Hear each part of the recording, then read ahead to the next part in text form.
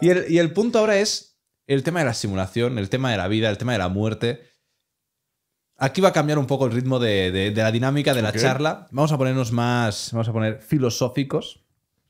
En primero de todo te voy a preguntar si crees que esto, en lo que estamos ahora mismo viviendo, esta realidad que nosotros llamamos realidad, si crees que es verdaderamente real o si crees que es una simulación. Es real en su propia forma. ¿Qué quieres decir con eso? Es real en un sentido, como un sueño es real. ¿No? Y hay gente que lo quiere ver que dice, no, es que cuando estoy dormido y sueño, eso no es real, pero cuando estoy despierto es real. Pero si el sueño fue tan real que te hizo reír, ¿no fue algo real lo que te pasó ahí? Entonces, yo creo que esto sea una simulación o el universo mismo entreteniéndose a sí mismo, que es mi punto de vista, que también es una simulación, como lo quieras ver. Yo creo que el universo entreteniéndose a sí mismo es lo que estamos experimentando. Y no hay donde no haya realidad. Si estás teniendo esta experiencia real, no importa cómo sea. Si eres un programa de AI, porque es donde la gente se queda perdida. No importa qué tipo de organismo sea, si eres un organismo plástico que es, como los digo, ¿no? Eres una entidad de inteligencia artificial ya mucho más avanzada que ha estado en este universo por toda la vida, pues eres real, estás teniendo experiencias reales, fuiste creado de cierta forma, pero también nosotros. Entonces, siempre y cuando puedas tener una experiencia aquí, lo tienes que considerar real. Aquí te va, antes de que sigas. Es una de mis, digamos, de mis puntos favoritos, aparte de las criptomonedas, los negocios, el emprendimiento. Lo que más me gusta es la cuántica y la filosofía. Y aquí el tema de la realidad yo creo que es, en primera instancia, hay un punto lingüístico que tenemos que aclarar, ¿no? ¿Qué es la realidad? Entonces, al igual que es nosotros, lo más difícil. Claro, pero no tanto. Te explico. Igual que nosotros decimos que es de día porque tenemos la noche, nosotros podemos opinar si algo es real, si vemos algo que no lo es. O, dicho de un modo más fácil, imagínate que tú vendías unas tenis en el colegio y de repente te dicen, hey, estas son falsas, no son las verdaderas. ¿Cómo lo pueden saber? Pues porque han visto las reales, las han comparado y han visto que pues, eventualmente las tuyas no eran absurdas, ¿no? No eran las buenas. Entonces aquí el punto está en que la realidad, yo creo que primero para poder definir lo que es realidad tenemos que saber lo que no es real. Entonces ahí también entra lo que te he explicado antes del libro, ¿no? El tema de la perspectiva. Claro, los Sims, ¿no? El típico juego donde tienes el monigote, eso todos sabemos que no es real. Pero desde la perspectiva del monigote, si tuviera autoconsciencia, sí sería real, porque es su realidad. Es un programa que está corriendo ahí, que esos números, esos datos, hacen que eso sea su realidad. ¿De acuerdo? De hecho, yo también coincido en que esto es una simulación. Yo creo que vivimos en una simulación. No me da que esto tenga sentido, sinceramente, por ninguno de los... O sea, no se me hace que tenga sentido. Es muy perfecto.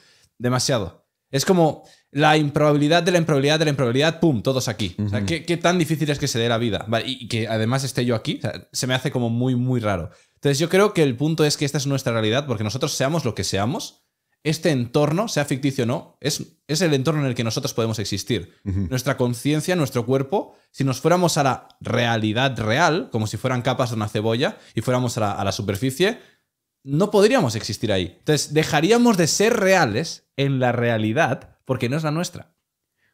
Un segundo, en tu forma actual, pero ¿cómo puedes considerar? Ok, esta es la pregunta que te tengo. ¿Dónde estás tú en este momento si esto no es real y esto es un videojuego? Hay dos opciones. A ver.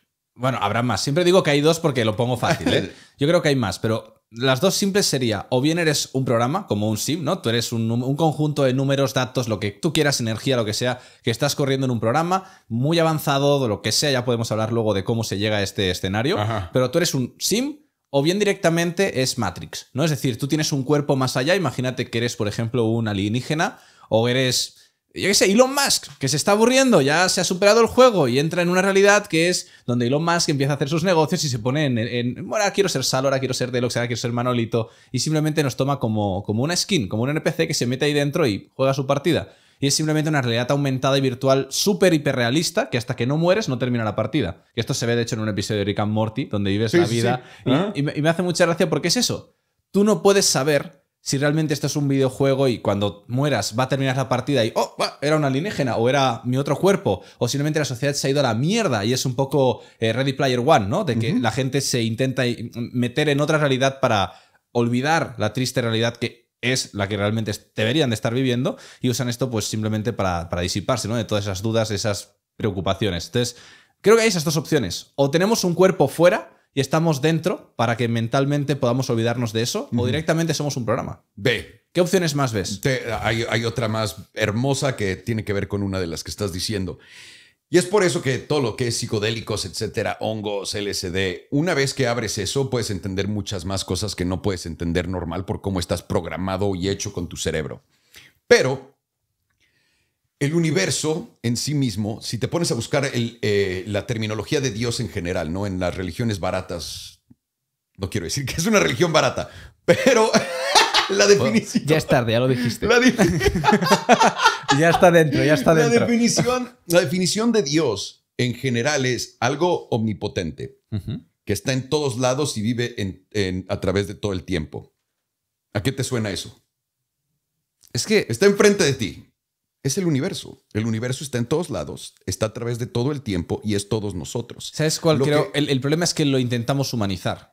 El problema es que no podemos salirnos del hecho de que todos creemos que somos importantes y únicos, cuando en realidad no eres nada más que el universo intentando jugar todas las opciones y probando todas las alternativas que existan, con todas las posibilidades, con todos los jugadores posibles, incluyendo pedazos de pasto, hasta perros, hasta deluxe, hasta el sol y los planetas, y el universo mismo se está sintiendo a sí mismo y aprendiendo así de sí mismo. ¿Y por qué lo puedes sentir así cuando está, sobre todo el SD? Sobre todo el SD, el sol es tu papá, porque si también ves el proceso de cómo se crean las estrellas y los planetas y sistemas solares, el sol es el papá de este sistema solar, sí. Es el que creó todos estos planetas. Sin la luna no pudiéramos existir como existimos hoy. La luna es nuestra mamá, el sol es nuestra papá, y la luna y el sol tienen una relación muy extraña donde la luna ama al sol, pero el sol es como de, tal vez eres otra. Y como yo lo veo, nosotros solamente somos, de cierta forma, una célula en la Tierra. Porque no puedes existir sin la Tierra. Si salimos al espacio, te estás llevando a la Tierra contigo. Te estás llevando oxígeno, ya sabes, toda la presión, todo lo que existe aquí. Eres parte de. Cuando decimos, no, es que ya estamos buscando extraterrestres y vida más sofisticada en todos lados. Tu planeta está vivo. Literalmente está vivo. Y tú eres un producto de tu planeta, que tu planeta tiene un plan de desarrollo de lo que vaya a hacer, etcétera, a cómo lo está jugando, es diferente. Pero eres tan imbécil que no te das cuenta. Es como una célula, darse cuenta que, soy una célula dentro de este güey.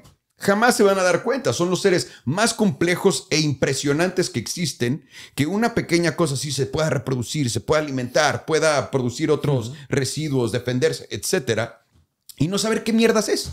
A mí lo que me explotó la cabeza, y luego voy a retomar una cosa que has dicho que me la ha vuelto a explotar también, es el hecho de que en el momento en el que uno intenta ver qué hay más allá, ¿no? Queremos investigar, queremos ir a la luna. Adentro. Y cuando miran adentro, se dan cuenta de que ni tan siquiera somos conscientes de lo que hay en el fondo del océano. Entonces, si no sabes en lo que tienes en casa, ¿qué mierdas vas a ir a buscar fuera de casa?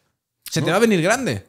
No hay, y también está muy bien programado todo, porque si te pones a pensar, ¿no? En cómo funciona el universo, de las distancias, cuando hablas de 1.000.000 de años luz, de tienes que trabajar, si quieres viajar a no sé dónde tienes que es Próximo Centauri, que es el sistema solar más cercano a nosotros, que tiene un planeta que se parece más o menos a nosotros, me parece que tienes que viajar como por 100 años o algo así para llegar solamente ahí. Y de ahí vas a ver qué tal está en ese entonces, cuánto tiempo relativo ha pasado. Es como una trampa donde no te puedes salir. Y yo creo que no hay necesidad de, porque toda la vida y todo lo que está pasando es aquí y te estás perdiendo el foco. Está bien que descubran todo lo que están descubriendo. No estoy diciendo, me encanta la astrología, me encanta todo lo que tenga que ver con las estrellas, me encanta... No la astrología, la astronomía. Astrología es la de... Sí. Esa de... Sí. Astronomía, etcétera. Me fascina todas las reglas de esto. La complejidad de esto es imposible de replicar. Y es tal cual. Si esto es una simulación así, qué trabajo han hecho. O sea, en todo, ¿no? De los tamaños, dimensiones, etcétera. Pero puedes sentir cómo estás conectados con todos y con el todo el tiempo. Lo puedes sentir con tus sentimientos. No tengo que irme a contarte una historia súper loca.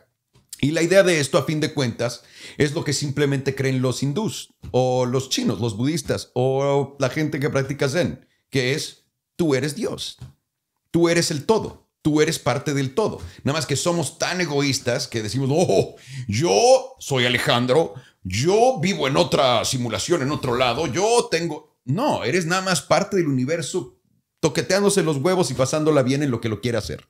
Y cuando se acaba y ya. Y después de ahí siga lo que siga eso. Y nunca te pierdes. Y eso es lo que te lleva a poder entender la muerte, todas las demás etapas de todo. Porque si en verdad entiendes esto, no es que lo creas, lo entiendes, no puedes quedarte atorado sentimentalmente jamás. ¿Por qué? Porque entiendes que nada de lo que te pasa es importante, aunque es lo más importante. Es como el eslabón en una cadena que mide la circunferencia del Sol. Y no importa si los eslabones son de este tamaño, y cada eslabón somos uno de nosotros, porque somos insignificantes, pero si se rompe uno, toda la cadena se pierde. Eso es el universo. Esa gran mamada eres tú. Y la gente lo deja perdido. No, yo estoy en el... No, eres la cosa más hermosa y brillante y sofisticada que existe. No sabes ni cómo funciona tu puto cuerpo. ¿No? ¿Tú crees en libre albedrío? No. No existe. Lo creemos, sabemos. De hecho, es que me estás abriendo muchos temas. Te voy a cortar. Date. Me gusta que fluyas, pero te voy a cortar solo porque si no, luego sí que aquí me va date. a petar Sí, un sí, huevo. El primer punto que comentabas del universo, explorando todas las posibilidades, eso es una cosa que por primera vez he escuchado. O sea, la verdad que no lo había escuchado antes. Y me ha gustado mucho porque yo conozco una teoría, que es la teoría de las posibilidades, ¿no? De que uno realmente no debería de poder morir hasta que no termine de explorar todas las posibilidades que realmente puede. De hecho, se habla de los mundos paralelos, que es cada vez que tú tomas una decisión, pues las dos posibilidades, de aquí puede salir el gato de Rödinger, etcétera, etcétera, etcétera, ¿no? Pero todo eso va en conjunto con esto. Claro, pero imagínate que no miramos, como hablábamos del libro, no miramos la realidad desde el punto del observador, que esto, para hacerle fácil al espectador, ya está demostrado que la realidad se construye cuando hay un observador. De aquí el experimento de la doble rendija. Entonces, te paras a pensar y dices, ¿y si el observador lo quitamos de la ecuación? Y simplemente lo que entendemos es esto como un todo. Entonces, realmente sí que es cierto que uno podría morir y ya está, se acabó, porque era una de las muchas posibilidades que el universo, que es el ente grande, está probando. Entonces, ya está, ahí terminó. Tu meta, tu objetivo era del punto A al punto B, ya terminaste, y simplemente hay otro punto A, otro punto B, y ya está, tú eres simplemente una de esas posibilidades. Sí. Entonces, eso a mí, la verdad, me ha gustado, me ha gustado. Eso es correcto, y así es como lo tienes que ver, y eso te quita toda la presión de la importancia de tu vida, porque no hay.